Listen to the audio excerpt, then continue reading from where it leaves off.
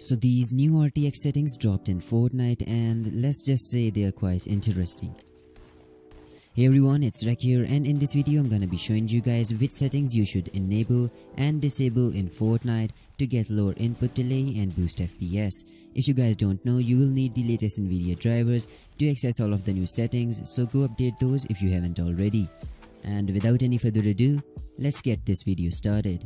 Starting with the new latency settings, latency markers is the settings that is required for the latency debug code to show up, which then works with the latency flash to basically help you guys measure your system latency.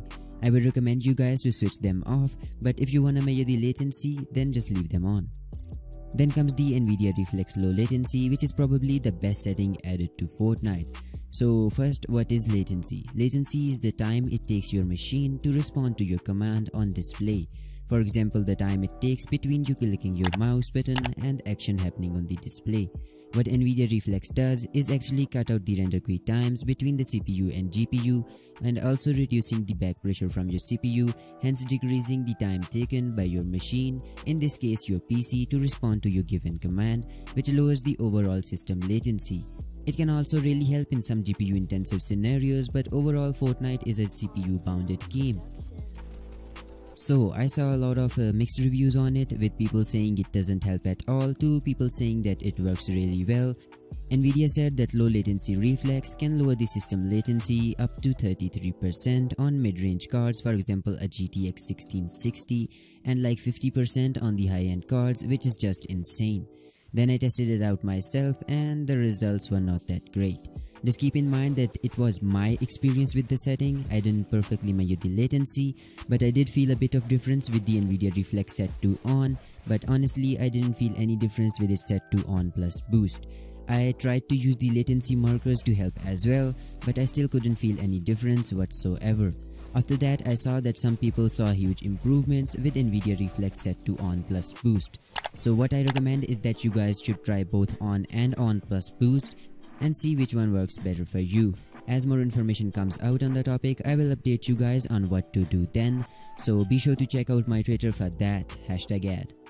Then comes the RTX or ray tracing settings, which are just horrible for your FPS. Here are a few examples of what ray tracing looks like.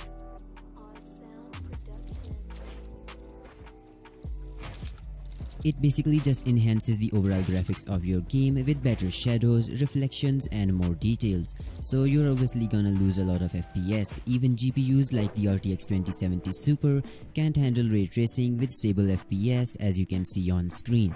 By the way, shout out to my boy TrackX, admin on my Discord server, for the information.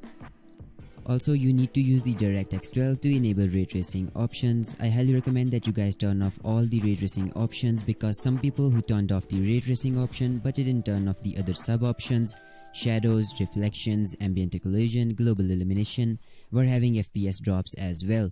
Don't know if it's a bug, but just turn off all of the ray tracing settings now. And finally, there is the DLSS option, which stands for Deep Learning Super Sampling.